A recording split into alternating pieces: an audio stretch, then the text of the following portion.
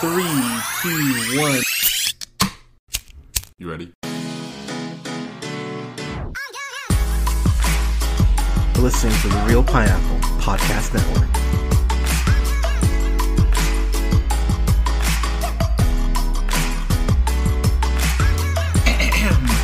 Good evening, everybody. Thank you so much for listening. This is the Real Pineapple. This is your humble host, Hunter. Hope you're all having a great night so far. So, I was going to go to bed, but I realized, oh, that's right, that Moon Knight trailer is debuting today, or tonight. So, been kind of waiting, and finally it dropped, which, hell yeah. So, I'm actually really excited to see, just to kind of get into the trailer here. So, it's only a 2-minute trailer. It's not a whole lot to break down, but there are a couple things I noticed that I went, okay, this is interesting. So, if you are a fan of the character, you know. So if you remember in the comics, he originally is Left 4 Dead in the desert, and on a mercenary mission, if memory serves. And basically, he's at by the head or by the statue of the Egyptian moon god. Khonsu, I think is how you say it. And that's how he goes to get ahead and gets his powers. It seems like they could go that way, just in the way that he's seeing the visions and everything. What I love about this is that this feels like, and again, again, just taking swings here. It looks like the MCU's version of Memento. It feels like we're going to be seeing so much of the show through Mark's eyes, but I feel like there's going to be a lot of gaps in the actual shows, and I think as the show goes along, it'll go kind of almost flash backwards or go backwards and pardon me, and fill in those gaps. So I'm really curious how the show's going to be filmed, because it seems so all over the place, which, you know, it should be, because in case it wasn't obvious from the trailer, our main character has DID. This is dissociative identity disorder. So what I love about the way that the trailer is being shown to us is that we already know 2 of his personalities. Mark Spector is the character's identity before becoming Moon Knight or developing any of his other identities. So that's the floor is Mark Spector. So we know we have that. We know we have Mark Spector. That's clear. That's obvious. That's our floor. The fact later on, he's interacting with a character named Layla on the phone, where he goes ahead and discovers that he's hidden a phone in his room, and he's talking to this character Layla. Here's where I'm going to go ahead and kind of take a swing, because she calls him Steven. So Stephen Grant is another one of his identities. That's the identity that funds Moon Knight's expensive lifestyle as far as being a crime fighter. So what's interesting is that after he's created, he goes ahead and plays Wall Street and turns the money that Mark has saved into like a fortune, which kind of makes him, similar to Bruce Wayne in that way. What I find interesting, or something I love about the trailer, is I want to say it's like at the around the 130-ish mark. We see 134 mark. We see presumably Steven running. It looks like he has a bag. In his hand, or like a duffel bag. So maybe that's filled with earnings. Maybe he gambled and got some money that way, because he's smiling. He doesn't look terrified. He looks like excited. So I'm wondering if that's when we get the introduction of Stephen Grant. But to go back real quick to the Layla thing.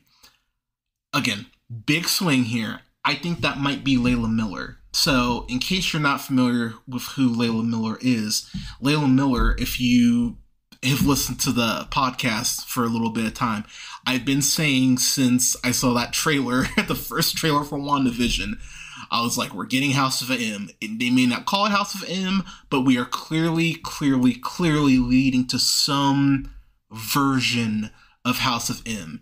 And I think Multiverse of Madness could be where we get that.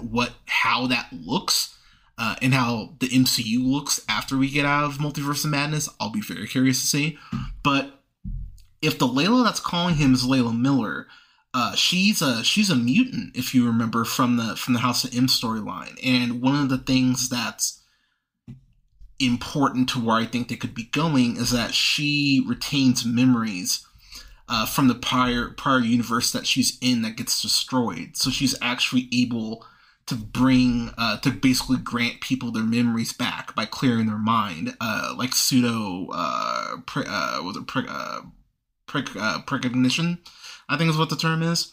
But basically she can go ahead and predict what happens in the future because her prior self, I guess you'd say her variant in this case, existed 80 years in the future. So she's able to like draw from that variant still. That's how powerful she is, and get information. But then the other thing, she's able to resurrect dead beings, which, I mean, that could be very helpful. Watch, she just resurrects Tony Stark and Black Widow. Oh God, how sorry, how pissed off would some people be if they just went boop, there you go. But she's able to resurrect dead beings, heal people, and she's very in tune with magic. So if you think about it, if there is a place to go ahead and kind of make that reveal of her being a mutant, you could do it as a mid-credit, or maybe in the finale of the show. Like maybe things are just happening around Mark and he's not aware of, you know, what is happening, or what force is involved. Maybe she's just kind of working behind the scenes, kind of Agatha style. There's a world where that's happening. Also, the fact that he goes, "Why did you call me Mark?" That feels like I feel like they're clearly hinting at her knowing more than she knows just off of a basic phone call. She clearly seems in tune. So that's my big swing. I think that's Layla Miller. I hope that's who she is. But the other big thing is too, I mean, how do you tie this in this? You could tie this into so many. You could tie this into so many things. You could tie this into Love and Thunder, perhaps. She shows up there. We already had, Madripoor introduced in Falcon and the Winter Soldier, so we're getting closer to mutants showing up proper. She could be in Miss Marvel for all we know. There's a lot of places you could take that character if Layla is who I think it is. Or who I think she is. So I'm really curious if they're gonna go ahead and go there. The other thing, Jake Lockley, he's another one of Mark's identities. He's this this cabbie who kind of keeps his ears to the pavement and gathers information. So, his intel is actually really important to Moon Knight as far as him being a vigilante. So I feel like that's who he is at the 119 mark, where it looks like he is being, where he's gathering information on Arthur Harrow, who's played, or Harrow, played by Ethan Hawke. And here's the thing, the little bit I know about Moon Knight, because I've read the character a decent amount, but I'm not overly familiar with him like I am with other characters. I'm not familiar with his rogues gallery at all. I just know that this guy is like an evil scientist, if memory serves. So I love his look. It's very simple. Ethan Hawke just looks great. Look at that hair too. That hair is fucking beautiful. But I love his very cult-like look.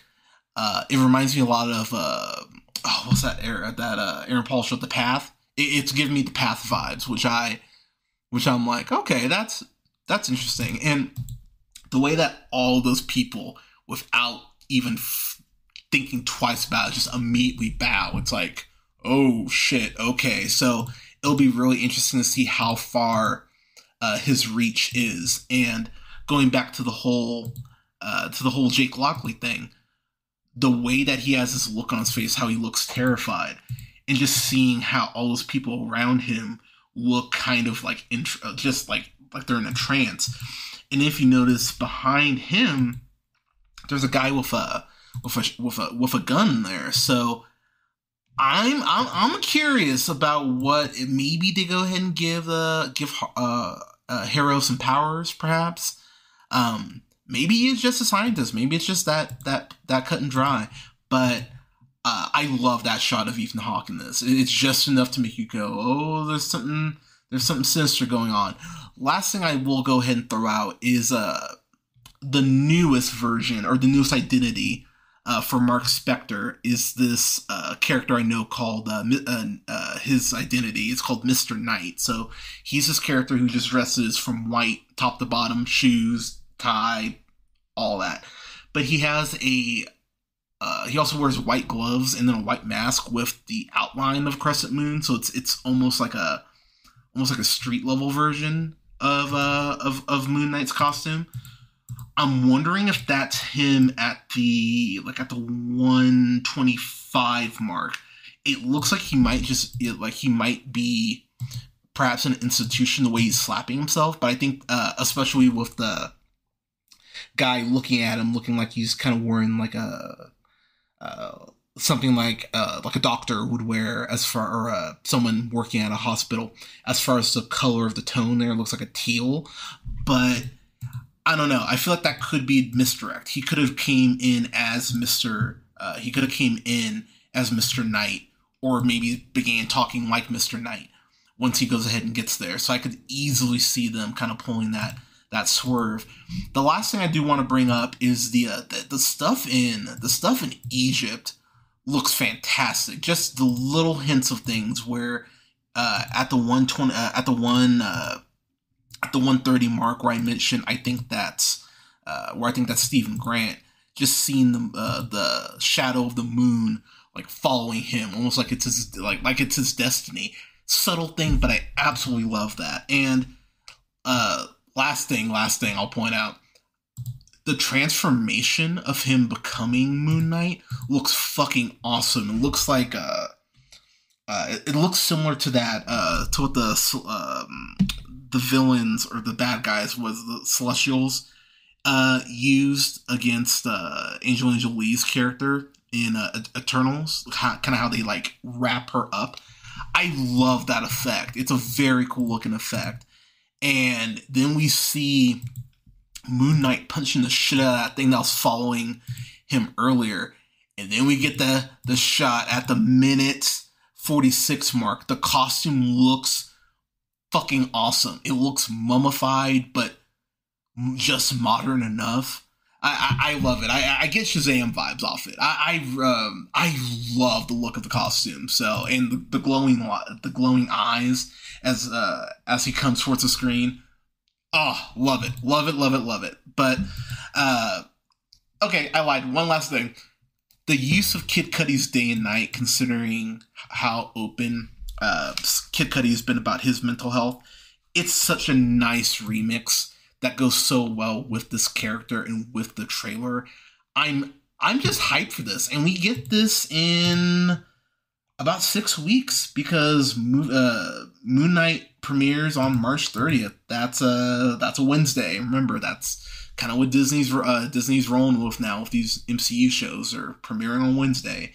So hell yeah, bring this on. Oscar Isaac, he can go ahead and get that taste of X-Men Apocalypse out of our mouths and we'll pretend that movie doesn't exist once the show comes out. But yeah, March 30th, give me more of this. Let's fucking go. But Moon Knight, everybody, what do you think about it? Like, what are your theories? I'm looking forward to hearing what y'all have to say. But you can follow yours truly on the Twitter at JHunterRealPineapple. You can follow Scott on Twitter at Nearman1st.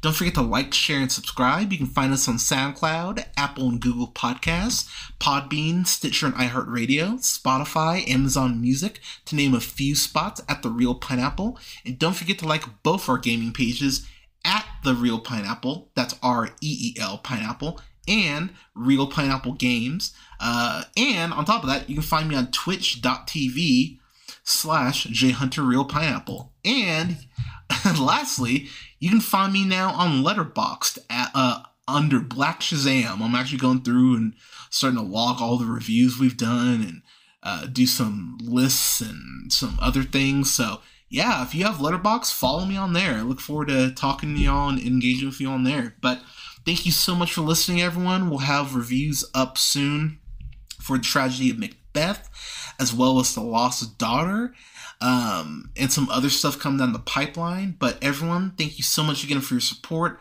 Stay safe out there. Wear a mask. Take care of each other. Stay safe out there, everyone. And we'll talk to you soon. Happy MLK Jr. Day.